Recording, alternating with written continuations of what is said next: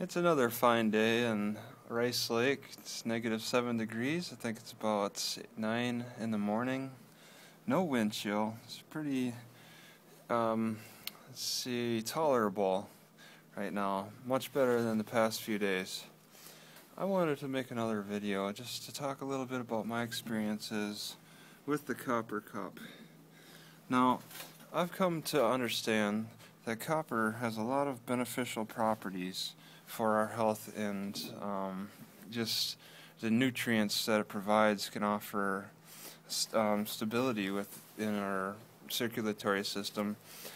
Part of the reason that inspired me to make this video was because of Dr. Joel Wallach, who's the founder of Longevity.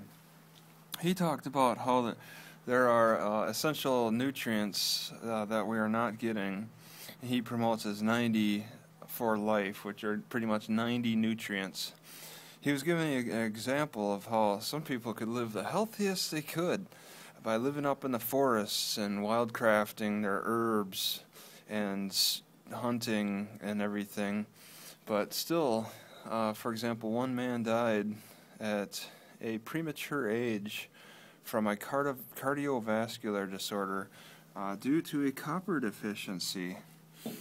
And then Joe Wallach went on to talk about how he aims to solve that problem by marketing his products in bottle form, and pill form, liquid form, at prices that may cause a knee-jerk reaction. But there are some things where you could approach the nutritional.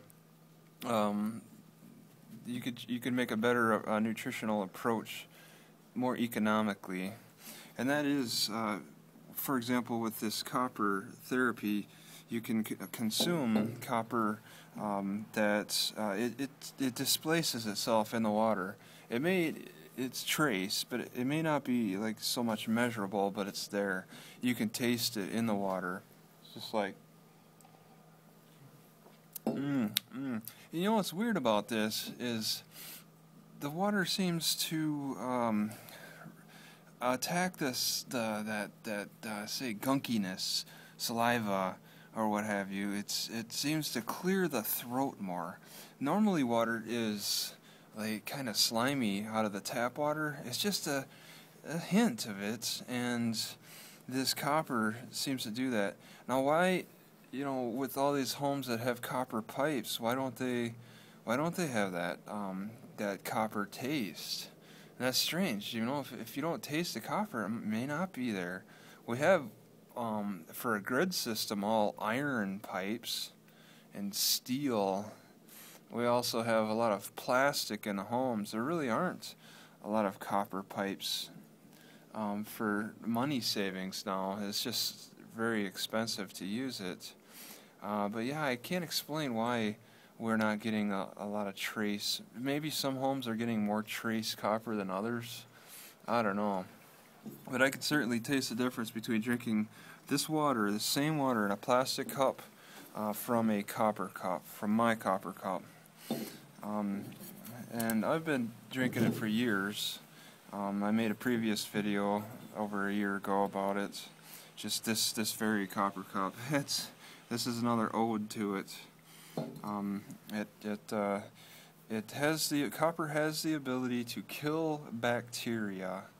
It takes some time, but the bacteria electrically charge themselves and zap themselves. And this copper is also a deterrent for slugs, because they get annoyed by that electrical charge they feel.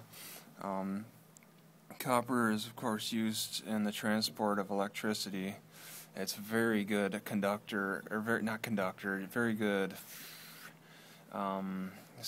transporter, such as almost as well as gold or silver. Very powerful, very antibacterial. They'll kill the bacteria. Hospitals could use it more, but it's expensive. Hospitals could prevent disease better with this. I'm going to end this here.